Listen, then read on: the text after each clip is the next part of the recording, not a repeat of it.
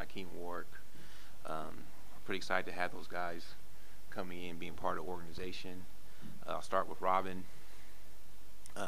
We want to fill the center position, and we feel like Robin fits in with our timeline, a young player that has experience in the league, and will have an opportunity to come in and contribute and help us. After some of the acquisitions we made this summer, we felt like we needed to fill that center position, and that was why we acquired Robin Lopez. Hakim Warrick, the veteran that will add to our front court depth. He's been in the league. He's has the ability to score with his athleticism and quickness, and we look forward to watching him play this year. On another note, I want to also talk about today, Austin Rivers had successful surgery on his ankle. He had a bone spur in his ankle that the surgery went well today. We've been in communications with the doctor that did the surgery, and we think and we expected him to be back in time for training camp. We're not going to rush him back, but we do expect that he'll be ready to play when training camp opens. And also, Xavier Henry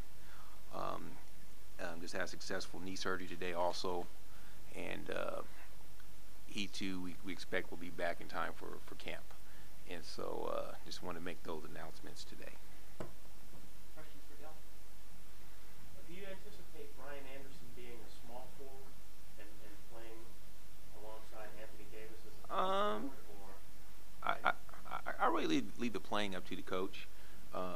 But, throughout his career, he's been a power forward. And, I think the way the NBA is right now, you have an opportunity to put guys out in the court. And, their individual talents is more important than the name of their position. And then Hakim is listed as a power forward, but he's shorter than any of the other power forwards you have on the roster now. Do you anticipate him perhaps sliding over in the three, or does he have that capability?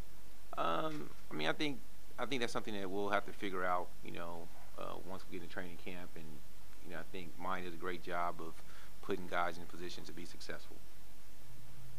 The addition of Lopez obviously means you don't have to move Anthony to center or play Jason Simmons. So just talk about how acquiring Lopez can help development. Yeah, I think, first he brings a defensive presence. And, we've hung our hat on our defense since we've been here.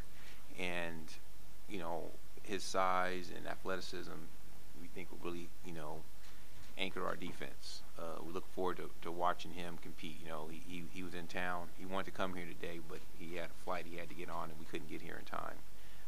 But, just spending some time with him yesterday, he's thrilled to be here and looking forward to being a part of our future.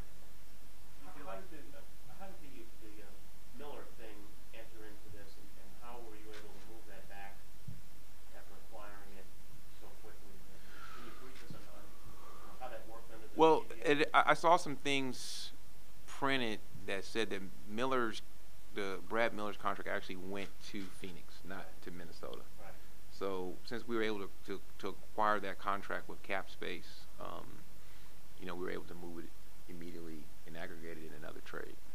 And so was that the procedural issue that you were waiting for clarification on? No, it was another situation, and to keep it simple, basically there's a rule regarding how teams can receive and accept cash payments, and it's a new rule in the new collective bargaining agreement, and it's the way it's interpreted, and the interpretation of that rule is a little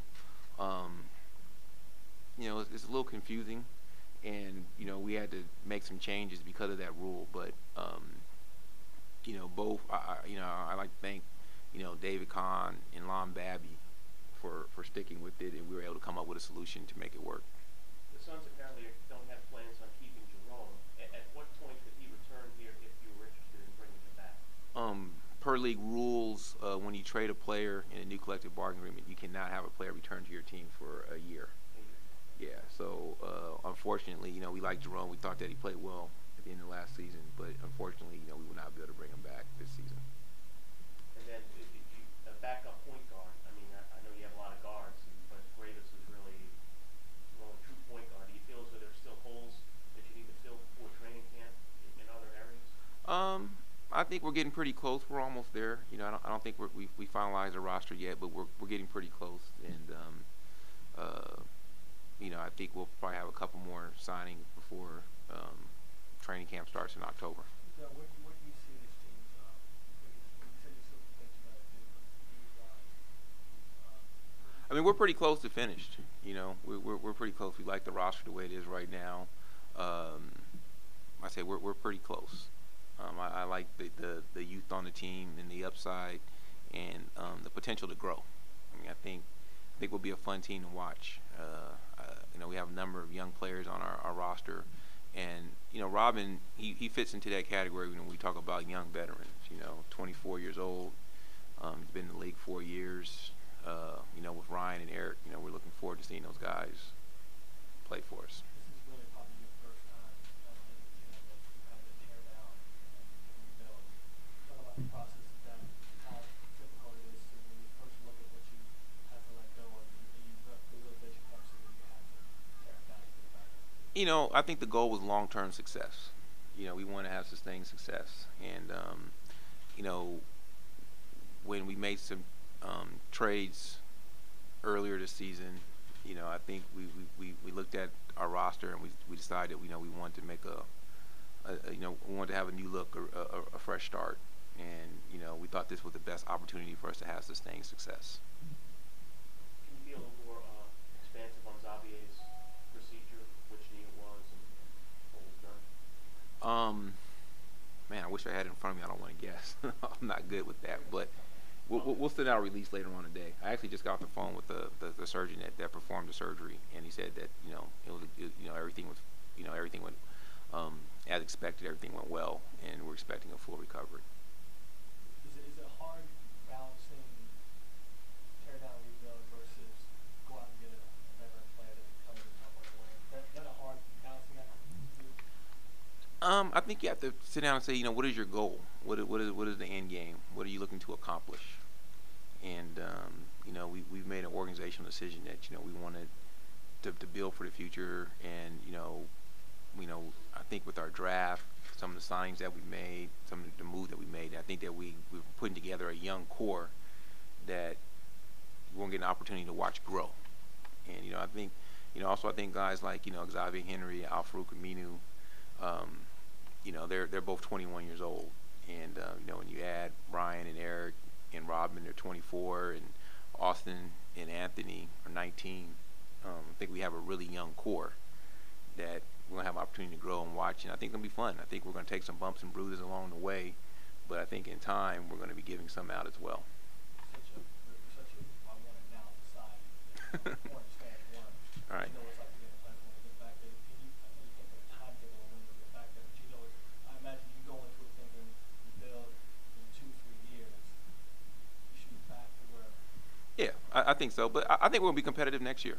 I really do. I really encourage people to come out and watch us. I think we got some young players with talent that you know, we're going to come out and compete. You know, we're not going to just go lay down next year. I think we're going to be fun to watch. Monty and I, you know, even talking, you know, 3, 4, 5 times a day about, you know, how we're excited about our roster right now. You guys good? Good. Thanks, Dell. Technical. Yeah. With the aggregation, this was allowed because of the initial deal with Miller into the cap space? Yes. This went, okay. Yes. Even Yes. though we were kind of with the extensions, not the extensions, but the signing of the contracts of the rookies coming in and heating up some of that. The cap space, yeah. Yeah, like when you acquire, like, you know, one of the rules is that when you acquire a player, there's a certain time frame that you can't trade that player again with another player. You can't aggregate the salaries together unless the player that you required was required with cap space and not an exception. And so that's why we were able to do it. Thank you very much. Good. Thanks, Del. Okay.